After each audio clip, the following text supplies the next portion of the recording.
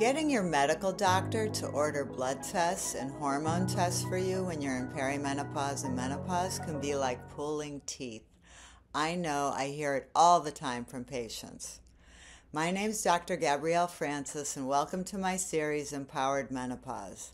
Today we're going to talk about the type of blood tests that you should get and ask your doctor for, and what you can do to get them to order them for you. So let's discuss this, and I look forward to seeing you here. Thank you.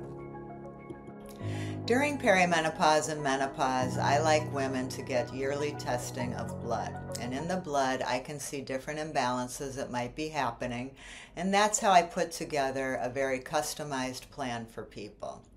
So you get your yearly comprehensive metabolic panel, your cholesterol, a CBC plus differential.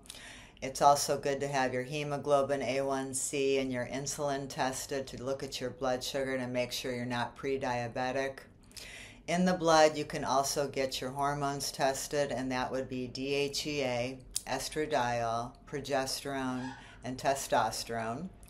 You also want to look at FSH and LH because they tell you what's happening in your pituitary and your egg reserve and egg quality. It's also important in blood to get a very thorough thyroid panel. And sometimes people will get things like different vitamins checked, vitamin B12 and folic acid, magnesium, vitamin D, get a yearly urinalysis. Those are all very, very important. Sometimes you need extra testing, autoimmune markers or viruses, Lyme disease. I'm seeing lots of things like that. So sometimes there needs to be extra testing. The other thing I like people to do is get their adrenal glands tested. Typically this is done in urine and saliva, and the adrenal glands look at the cortisol 4 times throughout the day, breakfast, lunch, and dinner, and bed, because cortisol levels fluctuate throughout the day. So in order to know if your cortisol levels are proper, you have to test them 4 times throughout the day.